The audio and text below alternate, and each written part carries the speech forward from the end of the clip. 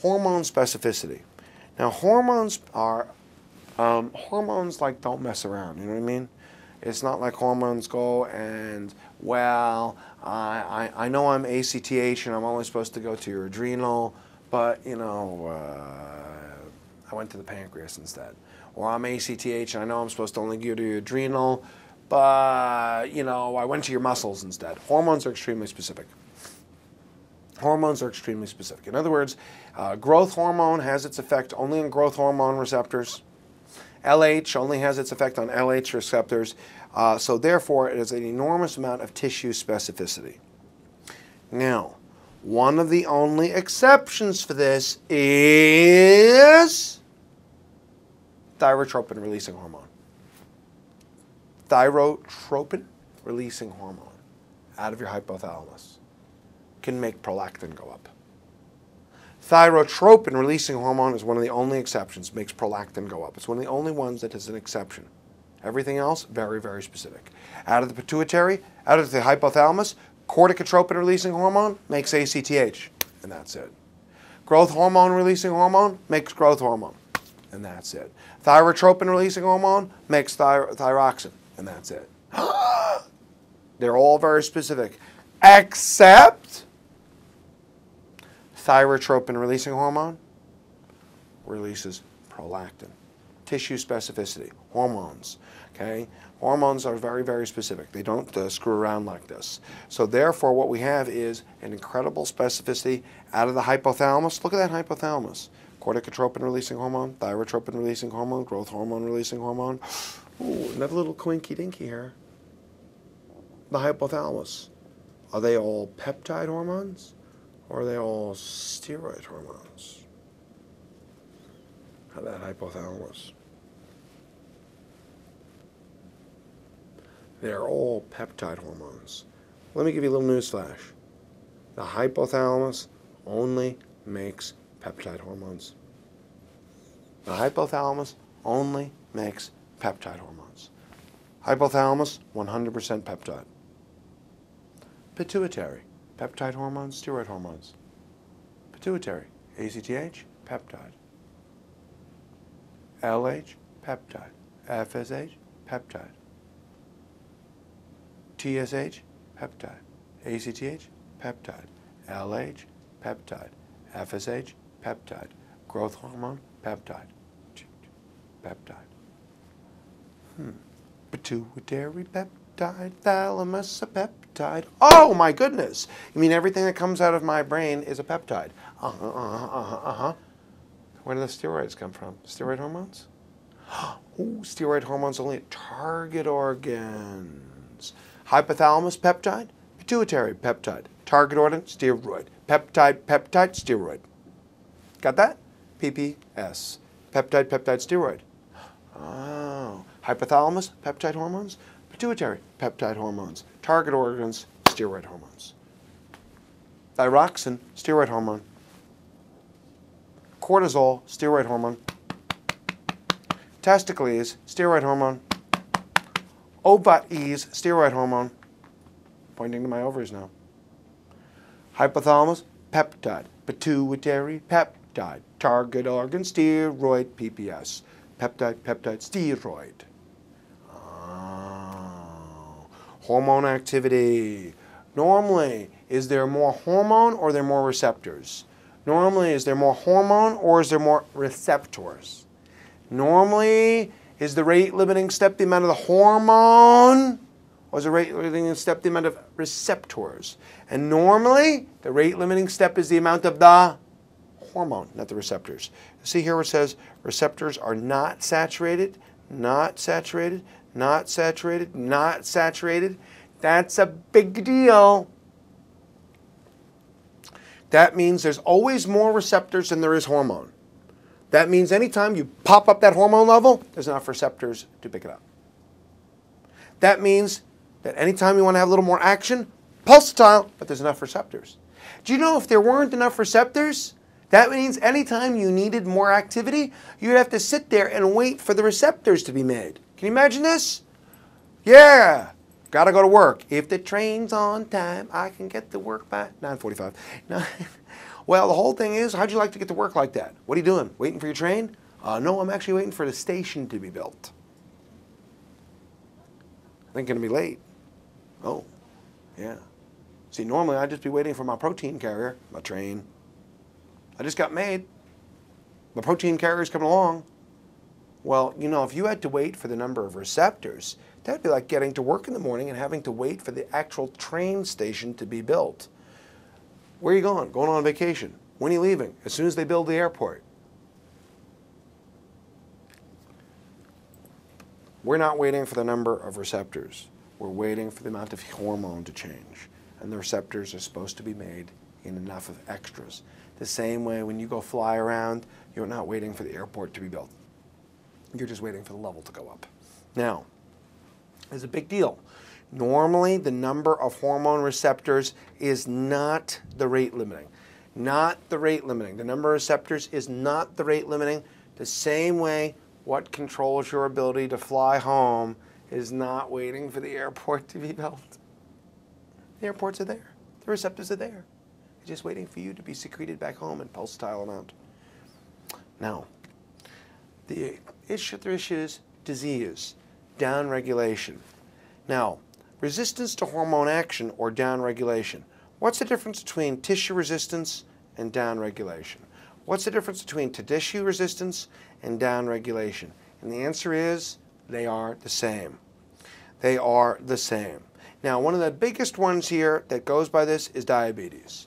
Diabetes, particularly type 2 diabetes, diabetes is the classic example of tissue resistance and downregulation.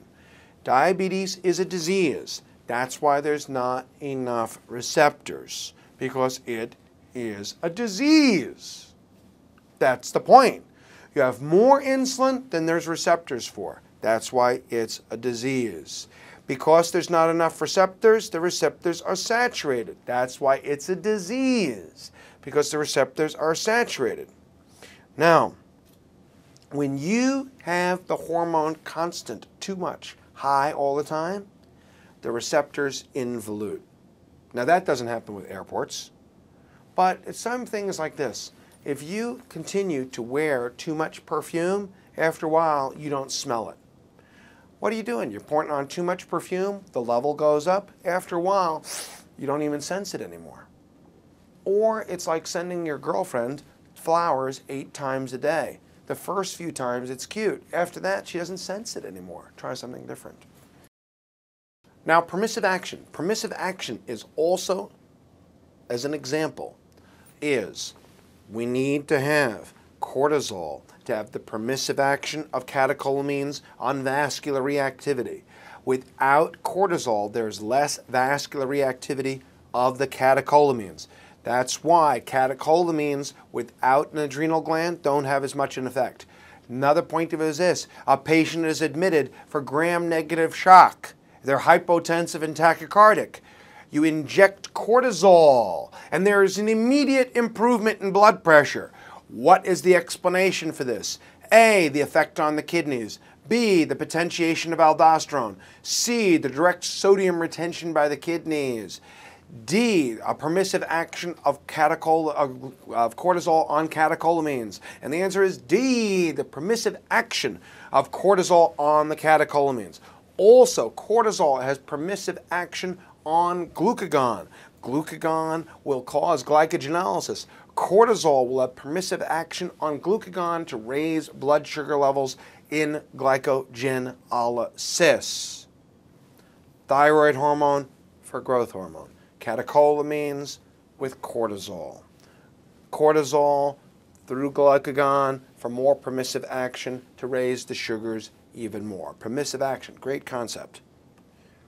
Plasma hormone levels. Now, the thing with plasma hormone levels, since it goes up and down in peaks, we can't get a sense of what the levels are like all day long, because the peaks may happen for a short period of time.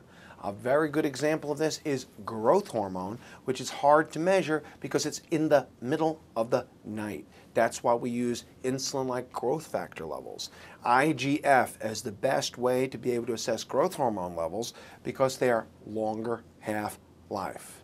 Now, thyroid hormone you can measure at almost any time because thyroxine is made constantly and has a long half-life. Growth hormone is made short duration, short half-life at a hard time when it's hard to come by your house at 3 o'clock in the morning and stick a needle in you when you're asleep in deep sleep. And it is the only one of the hormones that are like that. There's a lot of variation. Hence, ready? A person has Cushing's syndrome as a possibility. You've got a trunkly obese stria, person humping in all the wrong places back here, and you want to do a test for hypercortisolism. What would you do first to assess it? The wrong answer is random cortisol level. Cortisol levels, cortisol levels vary. So therefore, we have to do an overnight dexamethasone suppression test, more specific. You have a person of whom you're thinking about diabetes. One random blood glucose. No bueno, no bueno, no good. So therefore, you have to do 2, and it's fasting. 2, and it's fasting for glucose. Cortisol levels, overnight dexamethasone suppression testing. Growth hormone levels, no, IGF. So the other thing about blood levels in endocrinology is that we have to understand the biological variability as it goes up and down. That's the point of this slide. The point is pulsatile secretion, diurnal, in other words, cortisol levels are greatest in the morning and least in the evening. Also, age, yes. For man, for testosterone levels are always related to your age. In other words, if I had a testosterone level like this, it could be low testosterone compared to if I was 78 years old. My level of testosterone like this for me might be low from my age. If I was 85, it might be terrific. So things vary by age, and the greatest example of this is sex hormones. Now, looking at measurement of hormone levels, it is hard to be able to measure them in blood so much directly. That's why we tend to use, or like to use, urine levels. Now, this is not urine analysis in the sense of you think of a urine analysis where we're looking for white cells for an infection. When we do urine analysis for white cells for an infection, that kind of urinalysis, protein white cells. No, what we mean by urine analysis in this sense for endocrinology, we mean looking at the fact that when you have cortisol that's bound to albumin, when it gets sugar-coated, it will leave the albumin and go into the urine. Sex hormones as well. Cortisol is a very, very good example of this. Of sometimes what we can do is look at the amount in the urine as a reflection of the blood levels, and it's more constant. You know, my father, when I was a kid, used to always know what was going on in the house, which is kind of funny because, you know, he was working, he was doing this, he wasn't that. It's not like he's around like a mother 24 hours a day in the house. And finally, I one day asked him, I said, how is it that you always know what everybody's doing in the house?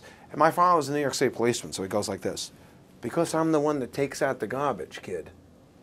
I'm the one that takes out the garbage. I know what everybody's doing here because I see what goes in the garbage. That's why if the police are doing surveillance to see if there's a bunch of bad guys, they go and they look into the garbage, because whatever you're doing, pieces of it go into the garbage, and you can see what's going on in activity by checking what's in the excretion. So it's the same thing here with looking at urine levels. It measures a summary of what's gone on in activity for the last day or the last half a day. A person comes with episodic hypertension, flushing, diarrhea, episodic, palpitations, headache, episodic, palpitations, headache, episodic. Well, you're not there measuring the blood pressure day and night and day and night. How do you know if it's truly episodic? The person says that they're flushing all the time. I don't know. I know people that just, they feel flushing every once in a while. Ay, Dios mío, ay, doctor, ay, yo tengo mareo. Well, how do you know whether that's pheochromocytoma or just panic attacks? Maybe it's just a panic attack. Urinary catecholamines. Urinary catecholamines. Urinalysis. Urinary catecholamines. A person has episodes where they feel palpitations, headache, and tachycardia. Is it pheochromocytoma or just panic? Urine catecholamines. Urine catecholamines. Now, the reason why polypeptide hormones is not as good in the urine is because they go out in the urine all the time. Peptide hormones go out in the urine all the time, but not for catecholamines and steroid hormones. Now, the 24-hour urine-free cortisol is a very important concept. Why? Because cortisol levels go up and down and all the time, all around. You're anxious, you're running for a cab, you're missing the train, your test is coming, you're depressed. Cortisol levels change all the time. You're feeling happy and relaxed, they go down. You're feeling tense and nervous, they go up. That's why depression is such a common cause of hypercortisolism, falsely. Because what does it matter if the demons are attacking you or the demons in your mind? Well, it's the monsters in your head, right? Well, how do I tell if it's the monsters in your head, it's just depression, false positive, versus the fact you really have hypercortisolism? 24-hour urine cortisol is the most accurate test to see if you really have hypercortisolism. 24-hour urine cortisol takes advantage over the variations during the day. 24-hour urine cortisol. If it's normal, you do not have hypercortisolism. Maybe you just have a burst of cortisol because you're anxious. Is it the monsters or the monsters in your head?